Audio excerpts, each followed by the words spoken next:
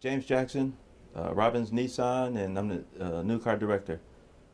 Carfax used car listing site has been phenomenal for us. It's brought us a lot of good business in, a lot of business that was good and clean, and we were able to profit. The closing percentages were phenomenal, and so were the profits. They know exactly what they want as far as customers ready to buy versus being tire kickers. Compared to a couple of the other sites that we tried to use, customers will go on the other sites and get lost somewhere else because somebody else's banner will pop up or something.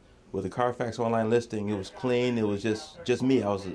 My dealership was the main attraction. One of the things that I liked about it is because you still get some kind of return on it. A lot of these big companies where everybody sees, like I said earlier, you can't really track it. So it's hard to quantify what your actually return on investment is.